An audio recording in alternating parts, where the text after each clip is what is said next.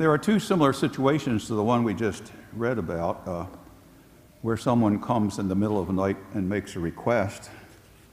And the last one was just a few weeks ago, let me remind you. And he said to them, suppose one of you has a friend to whom he goes at midnight and says, friend, lend me 3 loaves of bread, and a friend of mine has arrived at my house from a journey, and I have nothing to offer him. And he says in reply from in, do not bother me, the door's already been locked, my children and I are already in bed. I cannot get up to give you anything. I tell you, if he does not get up to give the visitor the loaves because of their friendship, he will get up to give him whatever he needs because of his persistence. And I tell you, ask and you will receive, seek and you will find, knock and the door will be open to you. Well, today we just heard that he was knocking and pleading and the door was closed. I think, trick is to realize that the first case, the person was a friend, and even though the friend was denied to begin with, the friendship held, and after he persisted, the master answered his requests and gave him what he wanted. And I think that's key to the reading we just heard.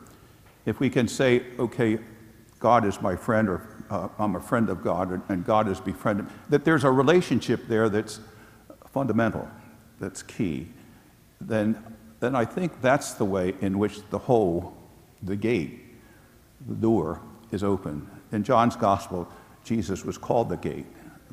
I am the gate. I am the shepherd. I am the one who allows the sheep to come in and go out. And so if we see that whole, no matter how big or little it is, as the person of Jesus Christ and focus on that, I think we've got the answer to how we should proceed. What's happening here is he's heading toward Jerusalem. And all of the crowds who seemed to gather around Jesus maybe a couple years ago when he was preaching and teaching and healing now start to dissipate. And some of those who fall away are disciples. And he's encouraging them to hold on, to stay steadfast, to persevere, to be a part of what's coming, of what's ahead. Mark Brennan, the vicar bishop, who was our vicar bishop for the past 3 years, is now the bishop of Wheeling, Charleston, West Virginia. His installation was this past week. In his homily, he pleaded with the people of West Virginia to stay close, to hold on. Many of them told him, I'm leaving the church. I can't put up with all the stuff that I see. Their bishop was removed for malfeasance. So Bishop Brennan said, look, and one of the parishioners came up even before Mass and said, Bishop, I know many are leaving. I'm not. To whom shall we go but to the Lord? Saying, the Lord is the one who really is the center of all of this, and I need to stay close to the Lord. So his words, I think, had a powerful effect on that congregation, that diocese, to say, we know it's happened. We're going to try to make amends and correct it and make sure that things are set straight for the future, and those who've been involved in things that are unworthy are disciplined. I didn't like that word in the first reading, or the second reading, of the father who scourges his son. Did you pick that up? Scourges his son? Tough love. I picture my dad coming home after work, and my mother must have said something to him. There were 5 of us boys. And as soon as he walks in the front door, he strips off his belt.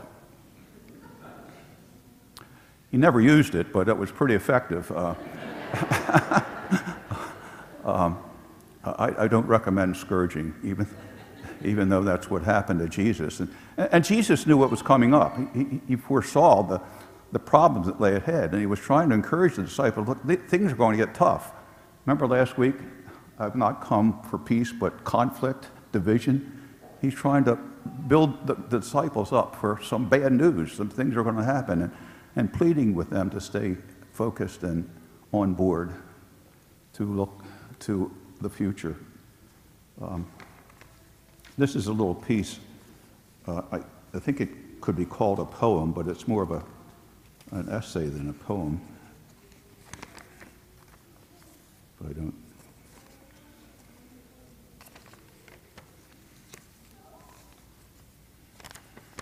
It's by Sister Miriam Pollard, and it's entitled Something Greater. What if we had been born and lived and died in a tomb? What if we had never seen the day begin or grow or fade, never seen a sunrise or a sunset or a rainbow, never seen the snow fall or heard the rain beating on the roof? And then one day, out of 1,000 days that one could not recognize as days, a voice called out of the darkness, promising, "There is more. There is a greater thing beyond this unrelenting, small, constricting world into which you have been born, and in whose darkness you curl upon yourself moment after unseeing moment, as if there were nothing else." What if, indeed? And then, what if you felt your hand being taken, yourself being led somewhere you knew not of, your eyes growing accustomed to a growing light, your feet set on a path when you had never before felt the ground beneath them? There is something greater here, so much greater that your imagination could never have brought it up out of the dark, out of the stillness, out of the nothingness of what had been. Our lives are so small, our lives, the lives to which we cling, and the successes and satisfactions that flicker in the dark, are rooms so small, so inconsequential and unreal, that they disappear entirely in the light of what awaits beyond. The trick is to believe that it is there, to live as if one's longings were not bounded by the dark, and one's life a steady paschal candle, burning up the darkness, pushing out the walls. To live in faith is to agree that our infinitesimal regrets and longings are tombs and mines and endless nights in comparison with the life that beckons from the stricken heart of him who waits for us and takes our hands, him who lights the road, who makes the road, who is the road. That's our Lord. That's Jesus Christ. That's the one that calls us here. That is the focal point of our worship. Sometimes we think the church without Christ is the worship, and that's terribly wrong. That's terribly wrong.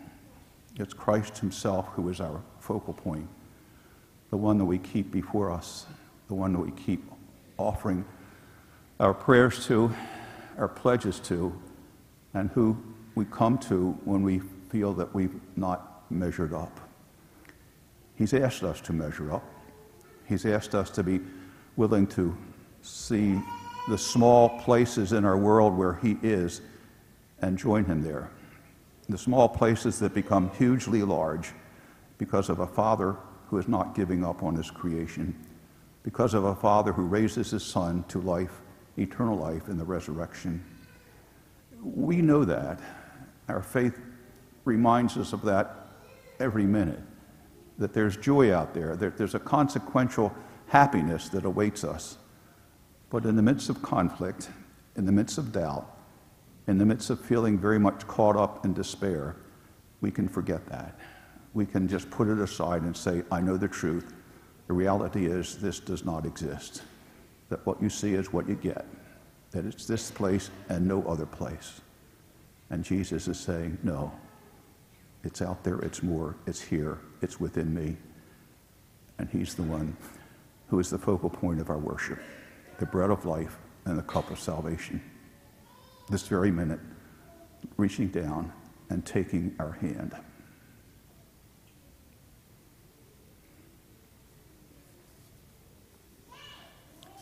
Please stand.